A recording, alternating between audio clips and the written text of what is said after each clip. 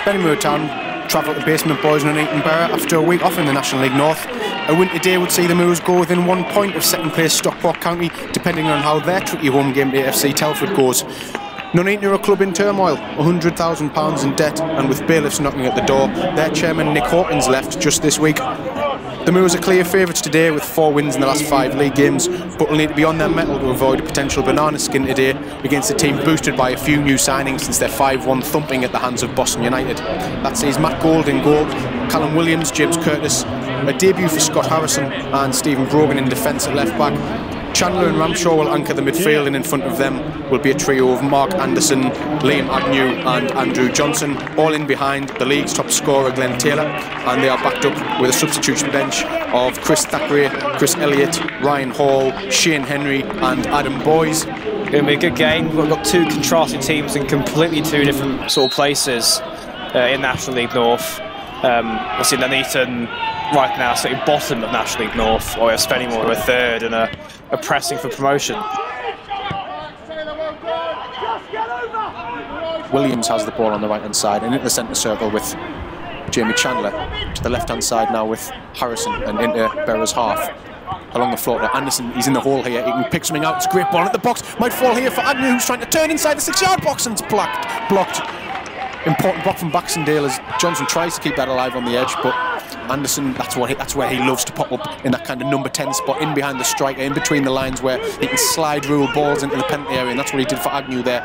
The danger's not over actually here as Ramshaw picks it up on the edge of the area, looking to deliver it towards Taylor, but that's blocked again by Sharp. And now here is Taylor who's come and picked it up on the edge of the box. Anderson again, who's seen plenty of the ball in the final third. It's a great ball for Ramshaw. The flag's gone up, he was in behind. It's offside, but another good move there, and Moors are starting to purr now, Cameron. Yeah, it seems with more possession they're having, they're being able to break them down now, but it's possession in the midsection or in the Nuneaton half, and it's causing problems now. There's a bit more patience in their players. Now square to Curtis, and Moors are being very patient in possession here, but it's good to see them having it further up the pitch, and that's Anderson with a lovely turn in behind. He's Ramshaw, he's into the box, and it's a good save from Cam Belford to deny Robert Ramshaw, and you're just starting to feel a little bit, Cameron, like it might be a matter of time before Moors take the lead. Yeah, turning the screw is happening right now. We've got Brogan to get on the attack here in another dangerous position. Looking for Taylor, headed away by Calverley behind for a corner to Spennymoor Town.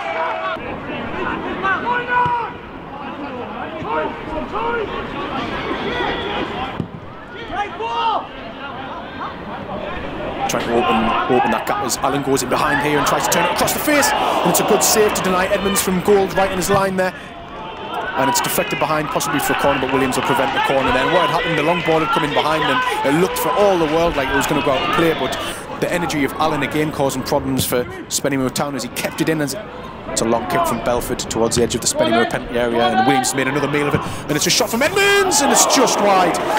Well, it's a very, very clever effort, Cameron.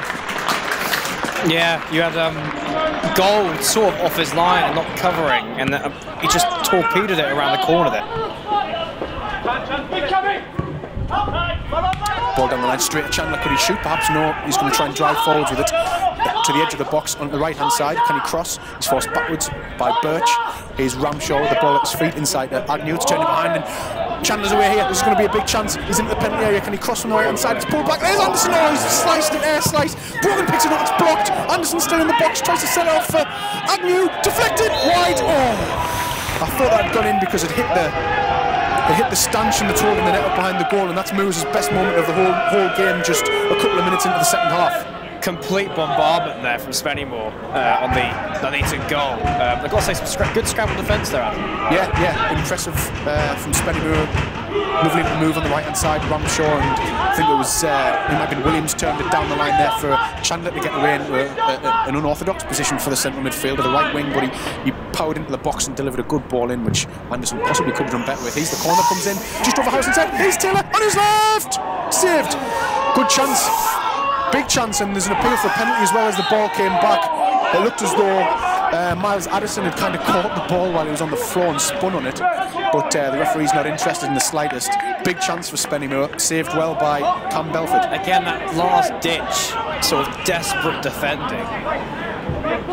Nuneaton Borough shielded it behind and was happy to receive a corner. It's going to be taken on the right hand side by Ryan Edmonds, who's got a decent right foot, as we saw in the first half. He whipped one right at the post and it's delivered right on goal. And it's headed inches over the crossbar. And it's been given as a corner, actually. It was Lewis Morrison, who went careering over the top of James Curtis, and Curtis must have got something on it. Brogan looking for options, slides one to Ramshaw, lovely little flick in behind. Here's Anderson spinning in the box, back to Ramshaw, this time's Johnson, great save. It's a great move from Spennymoor. Lovely silky football inside the penalty area, one-touch stuff, and it's a big save again from Cam Belford, who's becoming really a key figure for Borough to keep him in the game here. Honestly, the way he blitzed out there in blitzkrieg fashion and just managed to stop that from going in was incredible, because I was certain from that far out again it was going to be a goal. Belford is keeping the Borough in the game at the moment. The eventual shot left-footed from Andrew Johnson inside the box was surely going to be a goal. We all thought, I was off my seat there ready to celebrate, maybe ready to start getting characteristically excited, but good save from Cam Belford, and it's going to be a corner to Spennymoor. Brogan to take, left-hand side, outswinger, edge of the 6-yard box, and it's just over the bar. Agonising from Scott Harrison on his debut. Bounced back to him, but Birch will take that away from him on the run, but it's won back well by Agnew. Here's Ramshaw on the right wing, into the final third. Can he take on... He can, he's in the box, Ramshaw on his left foot, he's brought down! Oh, he's going to be booked for diving, Robert Ramshaw. It's going to be booked for diving, I thought, possible penalty. The Nuneaton players aren't impressed with Robert Ramshaw, who's called over by the referee. Robert Ramshaw's trying to show the referee a mark on his boot.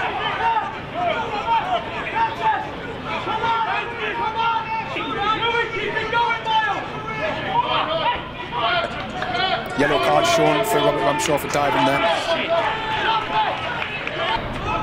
Just over 10 minutes to go here at Liberty Way. It's a good ball from Harrison there. Ramshaw on the edge of the box. Here's Anderson, can Moores carve him out. Anderson's gone through with his left foot, and it's deflected behind for a corner to Spennymoor Town.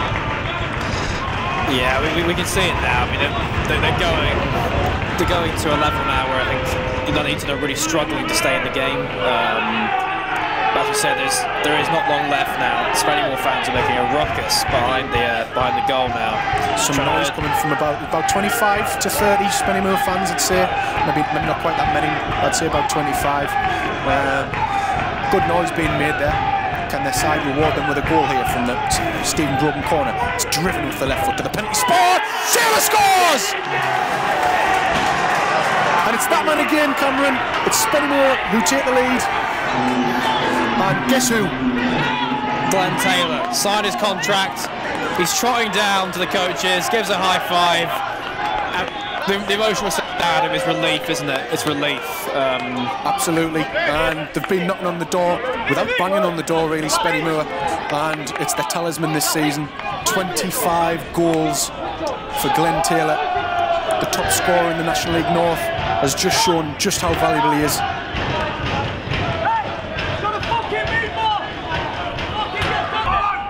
Control that, but got there in the end. Here's Taylor turning on the corner towards Hall on the edge of the Spennymoor box. Anderson's challenged, but it's fallen kindly for Chandler, who's taken exception to Taylor Allen's tackle on him. Matt Gold can just take his time with the ball at his feet and roll it out to Callum Williams. Launched down the line. Here's the pace of Hall, looking to get away from Sharp. He's delivered a deep looping ball at the box, and Taylor's been dragged all over. How's that not a penalty? Anderson scores anyway. Anderson scores anyway. Could have been a penalty, I think, but concrete penalty, but it doesn't matter. Anderson smashed it home, bottom corner, and Belford was tested there again. Truly tested, but he did get a hand to it. 2-0 Spennymoor now, and Anderson goes away into the crowd to celebrate with the Moors fans who've made probably the longest away trip of the season to watch their team today, and struggled a little bit up to about the hour mark, and then Moors have taken control from that point.